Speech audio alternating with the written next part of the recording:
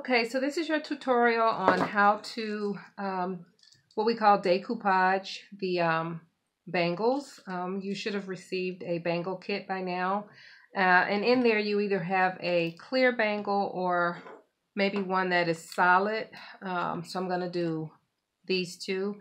You want to first start with your theme, and those would be your words or pictures that you're going to put inside the bangle. So when I say inside, because this is clear, what you do is you actually put the words behind, and it doesn't matter how they're cut out. You can have them ripped or torn. You need a paintbrush that's kind of stiff, which you should have in your kit, and then you have a little small container of Mod Podge.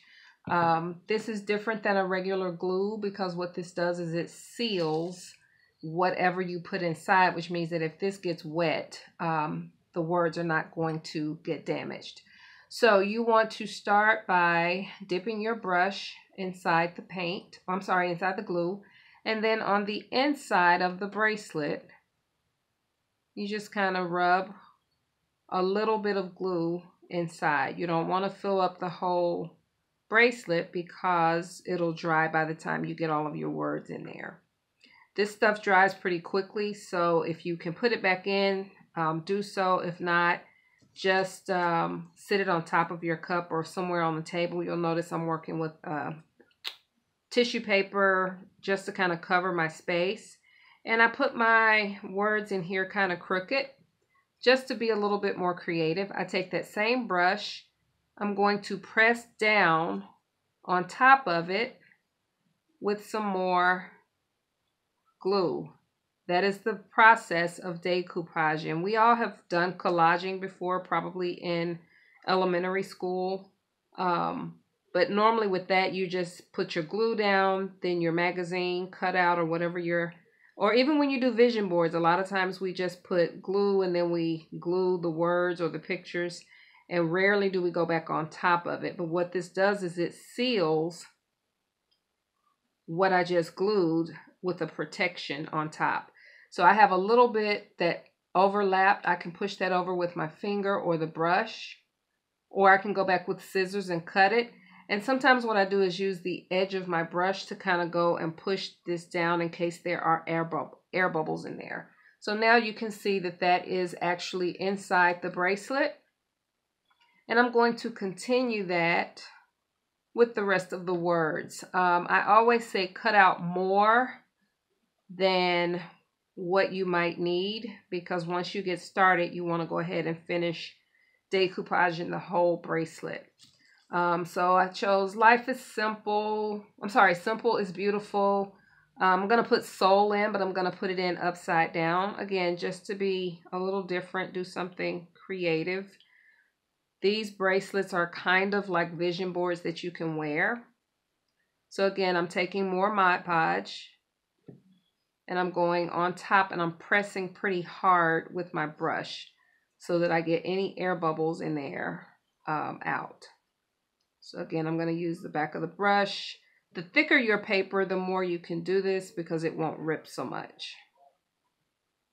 All right, and I'm just going to keep going until all of the words that I want in here are sealed.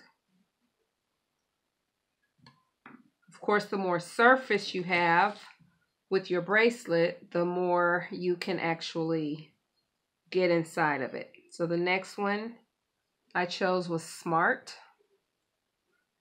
And this is just a generically positive bangle. So notice this one's not sticking. That's because I don't have enough glue at this end. You can always go back and add glue underneath. Once this is glued in, I cannot peel it back out. So please be careful with where you want to put your pieces. If I try to pull this up, in some cases the words will stick because that's still pretty wet. I can move and position it, and that word, because I cut it, is acting a little goofy, but it's okay. It'll dry in just a second. It'll be fine. All right, again, I have a little bit of overhang off the side. I just want to fold that back. I don't want any edges hanging over. and I can actually smooth it out with my finger. All right, I think I have space for maybe one. Actually, I'm going to do some smaller words just to kind of show you how that works. So I have a couple of strips where they are smaller. If you're not sure if they'll fit, you can always just kind of put them here to see. This one I don't think will fit unless I go on a really diagonal bias on it, which I might do. And then this one might fit in there. So again, I'm just doing this for an example. So we'll play around with it. If I don't like it, I'll just take it out and do something else. And just make sure that you are gluing them in face down. Your words should go face down.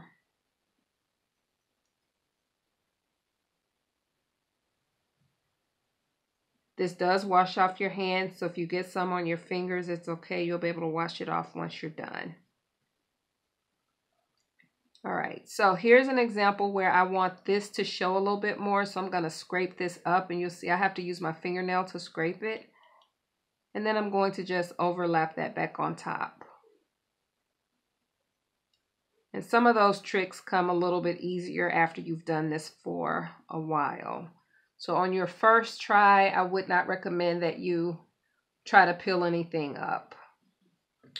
All right, I have one more little space in here. I'm just adding more glue. I think I want to put no, just because it may fit a little bit better. You won't be able to see it because it's going to be covered, but you can tell that that's K-N-O-W behind there. And this bangle is a little bit beat up. It's one of the ones that I made several years ago when I used to pour my own bangles. But they're hard to do because resin is very temperamental. So sometimes they come out clear with no bubbles and smooth edges, and sometimes they don't. So instead of me spending a lot of money pouring my own bangles, I just try to find a manufacturer that can produce them for me or a supplier. All right, so if you take a look, that entire bangle has words all throughout it. Now you have a lot of empty spaces in there. This is where your tissue paper comes in, and the tissue paper that I use is it's an art tissue paper, and it actually bleeds through. So I'm coming back with even more Mod Podge, and I'm going to choose a piece of this greenish color. It has a lot more pigmentation to it, so it bleeds a lot. You may not be able to see it immediately through the bracelet, but as I'm brushing it on, you can already see my paintbrushes change colors. And you want to do this before the glue underneath the words dry too much, because once it's dry, because remember I said it's like a sealant, once it cures, that color may not bleed as much. But you'll slowly be able to see that color come through, and it'll dye the background of those words. I like to overlap my tissue paper. So I'm going to go with like a dark royal purple. And this particular piece is going to be a little bit wider than my bracelet, so you'll see an overhang. I'm not cleaning my brush at all. I'm just continuing with the decoupage method. This overhang, I just take my brush and I fold it over and brush it down. Again, I can go back with my finger and smooth it out.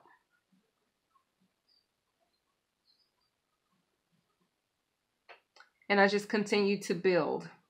And I try to find colors that look nice when they bleed through. So because that's dark, I really should have gone with a brighter color, but it's okay. This next one I'm going to do, let's try this. Let's do the green. This is more of a light color, so it's not going to show as much. And all I'm doing is just trying to cover up the spaces that don't have anything in the background. And it dries pretty translucent, so it's going to look as if the resin is colored. And if you leave a little bit, like right in here, that doesn't have tissue paper, that's fine. It'll just look transparent. Now, if you're looking for a color that you don't have, for example, purple is a very popular color, but I don't have a bleeding, vivid purple tissue paper. So what I'm going to do is use this fuchsia, and some of you may have this in your kit. I'm going to use this fuchsia, and I'm going to overlap it with the blue. We learned in primary school that red and blue make purple. So pink is a family member of red. So when I put this blue on top of it, and you can rip off whatever size you need. Once this dries, it's going to have a purple coloration to it. And you can actually see my brush turning purple from the blue and the pink. I'm just going to flip this over, and you'll actually see where that pink becomes purple. So if it's doing it on this side, that means it's also going to do it on the opposite side of the bangle.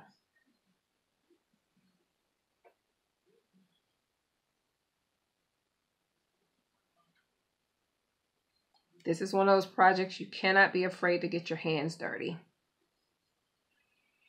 All right, and we are almost done. I'm just going to go ahead and finish adding different colors of tissue paper. I think I want to pick up this red.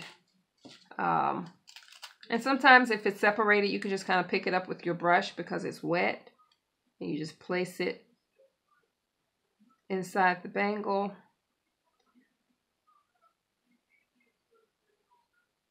And I like using the variety of color because it makes it more versatile of an accessory. You can wear it with a lot of different colors. But if blue is your favorite color and you request all blue, what I try to do is send you a variety of different blues. I have a light turquoise, a dark turquoise, somewhat of a royal blue, and then that royal purple. And when you overlap them, you end up getting different shades of blue. All right, we are officially done once I fold this little edge over. And again, you want to go around, like right here, I have something that's lifted. If that continues to lift, if water gets under there and it's not sealed, it will get water underneath those words, and then your words will start peeling. So now I'm just taking my finger with the wet Mod Podge and just kind of rubbing it around the edge so that it seals all of those edges. And now your bangle is done. After a few minutes, even here, you can kind of see that paper changing colors. All right, so that is the clear bangle, and that doesn't matter if you have resin or if you have plastic. So now I want to show the application for working on a bangle that is not see-through or transparent. And right now that's all I have for the larger wrists. I am in negotiations right now, and I don't know when you're going to see this video, but hopefully I'll have some clear bangles in the larger sizes with the larger openings. So as you can see, I'm still starting with my cutouts, just like I had for the clear bangle. But now I'm going to put the Mod Podge on the outside of my bangle. And this one is a Black Lives Matter. Again, you can put this wherever you want, in any direction you want. I'm just going to kind of center it. And then I go back on top of it, pressing down. And this is not a fully smooth bangle, so I want to make sure that it's laying as flat as possible on those bumps and ridges. And I'm going to go back over one more time with more Mod Podge. Now, I have an inkjet printer, which means that this ink will bleed if you over rub it. So try to only use enough Mod Podge just to kind of seal it down. Again, I'm using the edge just to slightly rub. All right. This time I'm going to use a picture. That's the Power Fist. I can find a place where I think I might want to put it. I'm going to try to center it on the opposite side of the bangle. This fist has all the names or a variety of names of those people that we've lost due to police brutality. So even your pictures, if you print off photographs of family members, you can put those on bangles. I've done several bangles in honor of birthdays or new births or weddings. All right. This one, because the names are here, I'm going to do breathe on the back, and then I'm going to show you a little trick to make it look like this is yellow. When it's on the inside of the bracelet, it's easy to change the color from the opposite side. But here, if I don't do anything, once this dries, it's still going to look white. And it's nothing wrong with it, but sometimes people like uniformity. So what I would now do is take yellow tissue paper. And I want it to be pretty thin. I don't want too much. But I would lay that on top of my word. That's a little bit longer than I want, so I'm going to tear some of the extra off. And then I just come back through with Mod Podge on top. And you see now I can still see the breathe, but it's now the same color as the bracelet. And it only works this way or this well with transparency if you use one piece of tissue paper. So if you're trying to get purple by overlapping pink and blue, you tend to lose your word because the tissue paper it becomes too thick when you layer it. So once that dries, you'll be able to see that word a little bit more clearly. I like to do balance sometimes, so I'm going to put another diagonal word over here. I just put the knowledge. And I just randomly cut some things. I think I'm going to make this as a gift. And that's the cool part about these. You can make them for yourself, but they are also great for gifts and presents.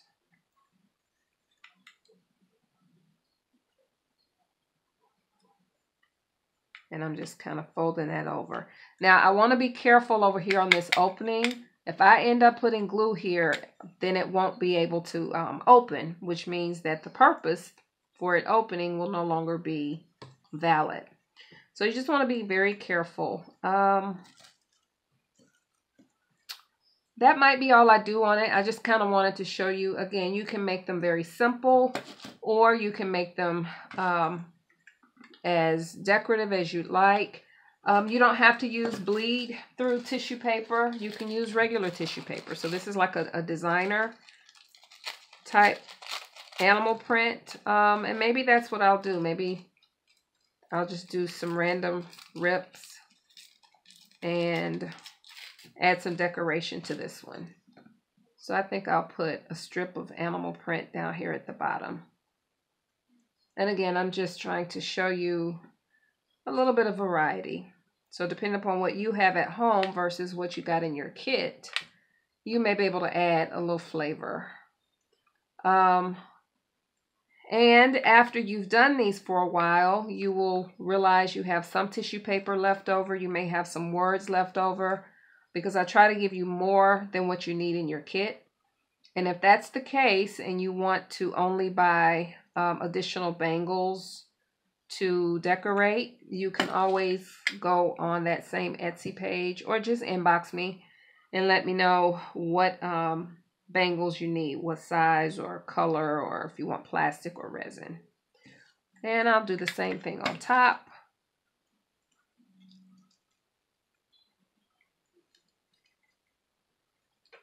And I just go back on top.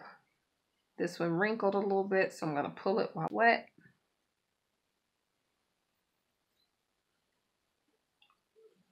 And you now have 2 bangles that have been done. Of course, it will take you a little bit more time just simply because this is, in many cases, your first time doing it, but I have been doing these for years, so I do work a little bit quicker. So that's one, and I just wanted to bring this one back over to show you those colors are still kind of coming through. It normally takes a good 24 hours for the bangles to fully cure, depending upon how much glue you use. If you get any glue on the outside, you will be able to scratch it off within that 24-hour period. After that, it may be difficult to get that extra off. So you can see where that yellow and red kind of made an orangey color. That blue and pink, you can see that purple coming through. That's where the blue and pink was. And I have a little bit of an opening here. See that? So I've got to seal that down. Otherwise, if I wash my hands, I'm going to end up getting water under there. So please make sure that those edges are completely glued down. All right. Thank you for joining me. Thank you for your interest in creating and doing arts and crafts. And thanks for supporting my, my art business. Thank you guys. Until next time. Peace.